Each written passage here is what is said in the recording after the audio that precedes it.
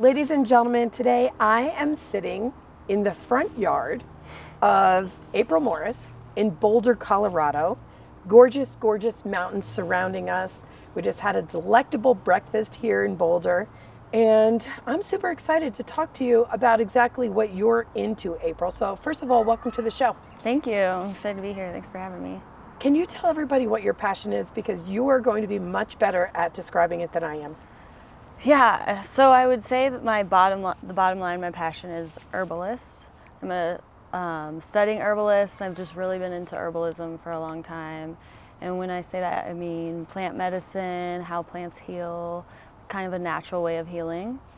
And under that is I'm really into CBD, which is derived from hemp. So I'm kind of combining modern Western herbalism with kind of the cannabis legal side and putting them together and fusing it. Okay, so first of all, when you talk about herbalism, can you give me an example of how somebody might use herbs for healing? Yeah, I mean, in my products, let's say the topical products, I do a lot of herbs that instead of doing steroids or something like that, there's a lot of soothing herbs that are great for any type of like skin inflammation. So I would say your easiest one is like calendula flowers, which are like the marigold flowers you see in everyone's garden. A little different, but in the same family, and they're amazing for skin.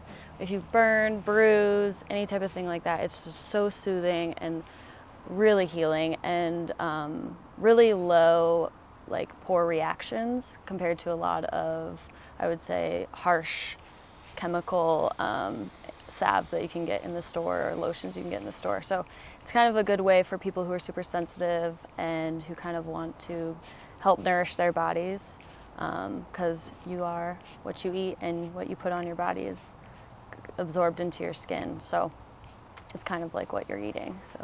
So how did this all start for you? Because I feel like you have been into herbs and herbalism for a long time. Yeah, I mean, I'm from Colorado, so I've always been into the outdoors and going hiking with my mom and dad when I was really little. And then I moved to Oregon and worked on Herb Farm, which is a herb farm up in southern Oregon, and they make a bunch of tinctures. I don't know if you've ever seen them, but they're in a lot of the natural stores, and they're the tinctures with the yellow bottle. And What is that? It's an alcoholic extract. So to get the medicinal qualities out of the herbs, they do a portion of alcohol and water and let it soak for at least a month, if not longer, and kind of extract all the medicinal qualities out of the herbs and then sell them. And so that's kind of where I got started. They have like an internship program where you can go and it's all free, but you work on their herb farm in exchange for classes, because they have some of the world's best herbalists, because they are one of the best companies in that field of alcoholic extracts. So that's kind of where it all started, and that's kind of where I decided that was the way I wanted to take my life. You know, it's really interesting because there's a lot of people who are into herbs, and even, I mean, a lot of my friends who are into like essential oils and things like that. And I think you're really just taking it to the next level. I mean, somebody is creating all of these things, and there's a whole, you know, conglomerate, I'm sure, behind all of these different products that are out there. You know what I'm saying? Right, definitely. And we had this discussion before the interview that I am bad at knowing which essential oils to use when and all of those things. But I have friends who are hardcore into that, and they use it for on the bottoms of their feet and their palms, on their foreheads, in all different places. Now you work for a company during the day that sells herbs, correct? Correct. And they do sell essential oils and capsules and tinctures and teas and everything like that. So yeah, I work for them full time. And that's right. And that's not your company, but you have two companies of your own. Correct. And one is April Showers, which focuses on essential oils, and what else? Yeah, April Showers is kind of my fun body care. I was using a lot of, I was trying to find natural body care about, like, I think I started it 4 years ago.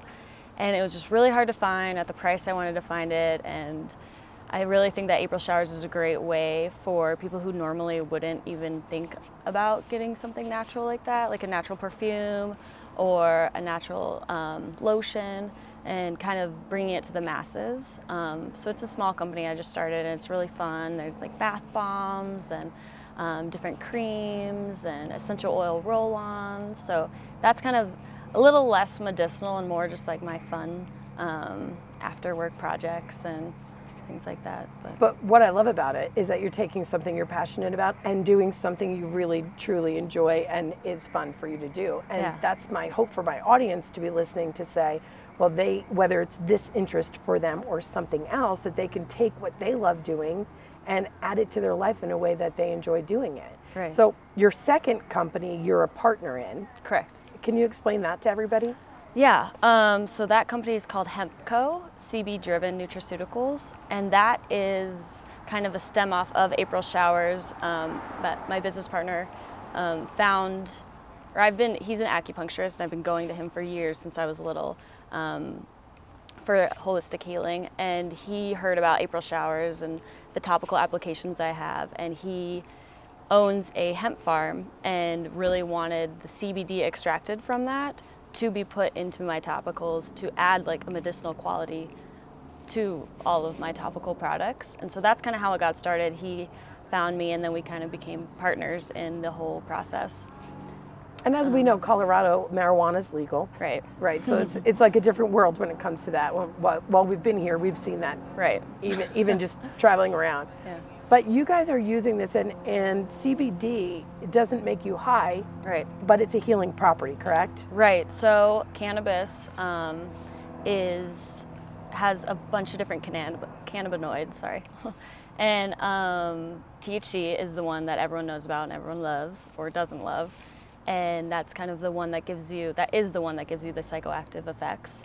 So CBD is another very high concentrated cannabinoid in cannabis that a lot of people don't really know about, but it can also be extracted from hemp and with low amounts of THC to the point that you would have to probably smoke a whole hemp field to even feel anything at all, if that. So it's definitely giving those people, who I believe is me too, people who don't really want to get high but know there's benefits to cannabis. It's a great way to introduce them to cannabis without the scary high feeling that a lot of people get overwhelmed with and don't really enjoy. So it definitely brings those medicinal, anti-inflammatory, pain relieving effects without the high after feeling that a lot of people can't go to work when they're high, or don't want to run their family when they're high, or go to school, you know. So it's really a nice alternative to people who want those medicinal benefits from cannabis but don't really want to deal with the after effects of the marijuana. And it's topical. My products are topical. We eventually will be doing internal, but we haven't really got to that step yet. We're kind of starting with the topical application and kind of introducing it to our audience that way at first. Are you the first company that started doing this, or are you familiar with other companies that are already doing this? Yeah, it's a pretty big thing in Colorado right now because hemp is legal to grow in Colorado, and it's slowly becoming legal in more states, but I believe Colorado was the first. And so there is a lot of Colorado companies right now extracting CBD from hemp because they've seen the marijuana industry booming. And it's kind of a side project of the marijuana industry that's a little less intense to get into. You don't need as many licenses. It's a little less scary to start, I think, because the high effect can be really scary to give that to people. So there is a lot of companies in Colorado, but I would say I went to a hemp expo this year, and between last year and this year, it quadrupled in size. So it's definitely a very new thing, I would say, within the last 3 years. But in Colorado, it's definitely growing due to the recognition of hemp and people growing it locally. So I know you have two different types of healing salves. Mm-hmm. You have one that's good for like eczema and your skin, rashes, mosquito bites, and you have one that's for inflammation and swelling, like for joints. And right. And I know you said the one that's for pain and swelling, you have a hard time keeping that in stock. Right. Yeah, those are the two main. We're definitely, I mean, I have a list of over 180 products I eventually want to make, but it's a little hard right now even to keep up with the demand that I have. And so we are starting with these 2 products, and they've been super successful. I've helped a lot of customers with them. And a lot of eczema customers and psoriasis all over their body have taken this, and it's really, really given them some relief. So the skin salve is a lot of healing, calming, soothing herbs and essential oils along with CBD that you would just put anywhere that you have any type of irritation, really. And then the pain salve is more kind of like an all-natural icy hot with CBD. It has essential oils and herbs in it that are definitely heating at first and then cooling. And then a little after you get the heating and cooling effect, the CBD kind of takes over. So that really helps with joint pain. My dad has super bad arthritis, and this really helps with that. So yeah, those are the 2 products. But the pain salve is, yeah, I don't even have any to show you because I don't have any right now because it's so hard to keep it in stock, which is great. So what kind of challenges have you had to kind of overcome to start doing what you're doing with your products? I think time is the challenge. I'm in school right now at the School of Clinical Herbalism in Boulder. Just down the street, I do that at night, and then I have a full-time job, and then I have April showers, and I also have Hempco. So I would say time is my biggest challenge, and starting up a business is never a big money maker, and so I would say time and then getting paid for my time is I don't need to be paid all the time, but to be working so many hours in a day and really have nothing to show for it money-wise can be kind of rough. But that's with every business when they start, and I just have to realize that. But I would say time is the biggest challenge, and to have a social life on top of that is pretty hard sometimes. Right, I understand, trust me. What do you think you've learned about yourself? I think I've learned that patience. Learn to be patient, and I'm out of product and it's okay, and I don't have time today, I need a day to myself and it's okay. So I think being patient with myself is one thing I've learned. I definitely have learned that I really want to heal people. I love April showers and I love doing the body care and taking baths and it's smelling good, but I love it when someone calls me and they've been in pain for 10 years and they put my salve on it and it's helping them. It is amazing feeling, and I think this whole going to school and Hempco has really made me realize that that's what I want to do, is help relieve pain and eczema and itchy spots, because those are frustrating and they don't need to be there, and do it in a natural way that people are excited about. I've never had someone say, "Oh, this is natural. I don't want that." It's always so exciting, and it's hard for people to find sometimes. We're here in Boulder where it's abundant, but that's not the case everywhere, and so I would really love to share that with other people outside of Boulder, outside of Colorado, anywhere really, and show that it is at your fingertips. People just need help finding it. So I think that's the main thing. You know, I always tell people, in order to get them to act, they need to envision something for themselves and then explore what it would take. And you just gave me a really great vision of how good people can feel if they take what they love and they put it in their lives, even though time is an issue and it can be difficult to do. Is there anything else that you think they should be able to see for themselves if they kind of take that leap into something they love as much as you love what you're doing? I mean, I think everyone should do it, and I'm fortunate enough to have a full-time position that pays for me to do what I love. And I love my full-time position as well. It's working with herbs every day. But I would encourage anyone to go after their dream. It just takes time, patience, and a lot of money I would say little money to be living off.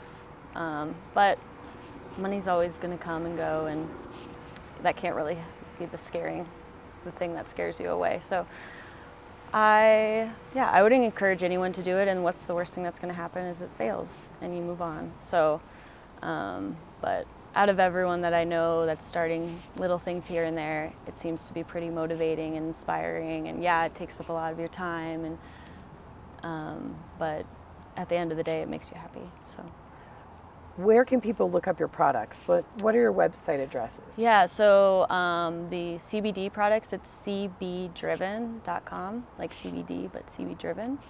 And then we also have a Facebook and an Instagram. And then for April Showers, it's aprilshowersco.com. And yeah, and you can email me on both. And I would love to make you a part of our private group on Facebook too, so Yeah. people can reach out and ask you questions there, get to know you a little bit, because I am super impressed with you, your knowledge, your professionalism, and the passion that you are coming at all of this with such true intentions to help people. I have so much respect for that, really. Thank you, thank you. Yeah, and anyone can ask me any questions. CBD is really confusing, and even I learn something new about it every day. So if anyone ever has any questions about it, any things they need to clear up, I'm definitely always there to answer, because it's confusing. And if I don't know the answer, I'll figure it out and ask someone who does. So thank you so much for having us here at your home in Boulder, Colorado. Yeah, thank you. And I talk to you, and I talk to you, and I talk to you, and I talk to you, and we love, and we hate, and we demonstrate. We try to relate. This is my breakthrough.